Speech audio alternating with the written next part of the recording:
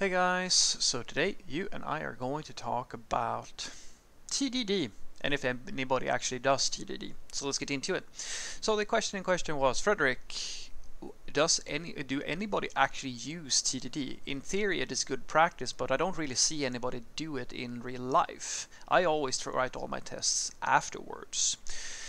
And the short answer is that that is definitely the common pattern that I see as well. Most developers never write in a true test-driven fashion. I do under one circumstance, and I will let you know which circumstance that is. So when I'm dealing with a test-driven TDD, it's usually in one or two scenarios, and it always comes down to the same thing. If I need to be 100% sure that I make no assumptions about the code that I am writing, because I'm writing it from a perspective that is outside of my own system, I always write tests first, because I need to structure a test that will break if something changes about the logic that I just wrote. Now this sounds very complicated, but I think it's going to make more sense when we have a concrete case. So let's say, for the sake of argument, that we're building an API, you and me together. We're going to build an API, and this customer has a bunch of specifications and requirements on how the URLs should look and endpoints and like all of this good stuff. And so we sit down and we write that test. Now, the most common thing I see when somebody is going to create an API is that they write the whole API, they do a bit of manual testing. But if we're being serious developers here, we're going to have to test it. We're going to have some type of test to make sure that the API actually works the way it does. Now, here comes the first, most common at the very least, mistake I see people do. And that is that they write the test after they have written the API, which is it's not the end of the world that you did that, but what they will do is that most of these languages that we are going to write something in are going to provide us with different models. Like if it's a typed language or an untyped language, it's not super important, but you have a model of some sort that is going to go over the network. You have a specification that states if you send in this ID on, say, the user endpoint, then you're going to get back an object or a JSON string that holds this data. Now that model, that DAO, or I know it's not DAO, data transfer object, DTO or view model, call it whatever you want. This representation is very important. The reason why it's very important is because this is what the client is going to expect. And what I see a lot of developers do in this scenario is that they take that thing that they have in their own code base and they create a test that references the model that they have in the code. This is a big problem. And the reason why it's a big problem is because now you and I, we create a test that works, and we send out this code into production, and a bunch of the customers are happy.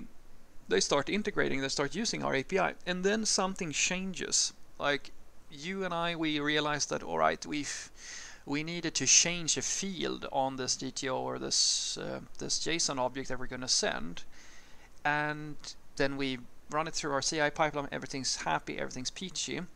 And then our customers call very angrily and are upset because their systems broke.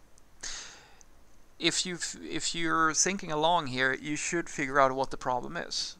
The problem is that we connected our model to our test, but that's not the perspective of our user. The user doesn't know that we have this internal model. All they know is that they're going to get a JSON thing back, and that should be in a certain shape. The problem is that we had this is the one time the dry principle is really, really bad, because we connected the test to the model. So when the model changed, the test changed as well. But that's a problem, because if the consumer doesn't change, because the consumer never changed, our client is still depending on the old model, but we didn't learn that fact because we made the change without thinking about it. And the test didn't warn us about the fact that we just did this. It's just going to say that everything's fine, because from its perspective it's fine, because it's not depending or asserting or expecting a specific JSON string. It's expecting that data model that we're getting, right?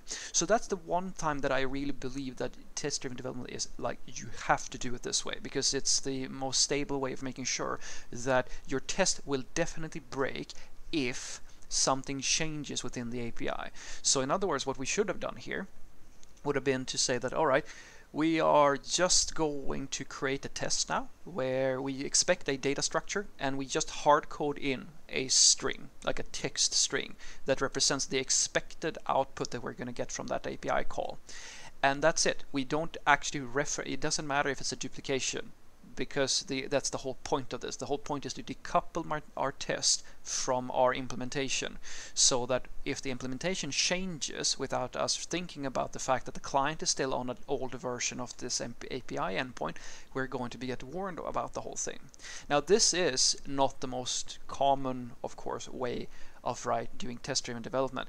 I mean, there are other scenarios where this exact thing is kind of similar, but I will admit there's not that many cases where strict test-driven development is going to be all that common. Most developers, as the subscriber is mentioning, are actually writing things in hindsight. And honestly, if you ask me, at the very least, I don't think it is that big of a deal if the logic allows for it, because some people simply have a hard time structuring their logic if they have to think about the test before the code. But as I said, there are absolutely situations where I really urge you to do a test-driven development approach to the problem.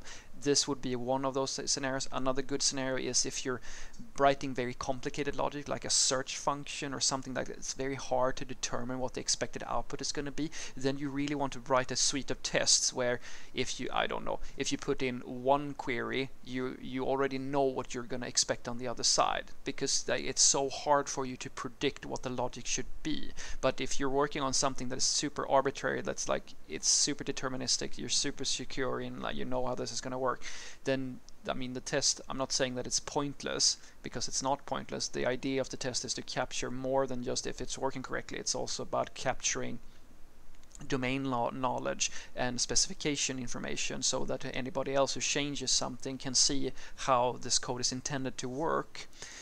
But in that scenario, I wouldn't say that having a test-driven development approach is all that necessary. And it seems to me, at the very least, that the vast majority of the industry is in agreement on this, because very few people actually have a TDD workflow.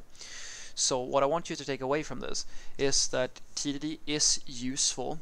I've found that the most useful situations to use TDD is when you want to be 100% sure that you're not assuming anything about the code, where you're really you're trying your hardest to look at to just have a different perspective, because that's the thing, right? When you're writing code, it's so easy for you to just, oh, I know how the code works, and if it's really arbitrary and trivial, you might not even write the test, because you at that point know how the code is being used. But that's the point of TDD. The point of TDD is to create a situation where you want to have the perspective of the consumer of your code, and in some cases that's really unimportant because it's such a trivial thing, and in some cases it's really, really important. Examples would have been, as I mentioned, you're writing an API. It's really important that you don't make the mistake of, like, you know how the API works, therefore you write a test that reflects your knowledge of that API. You have to write it from the perspective of the client, because otherwise you're going to break stuff.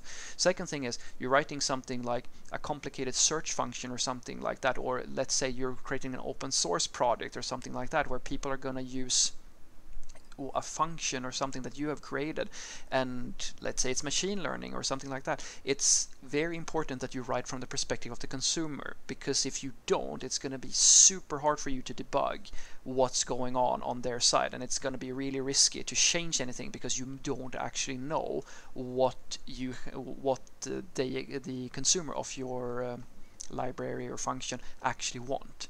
So these are the situations, at least for me, where I think TDD is very, very useful. Have a great day.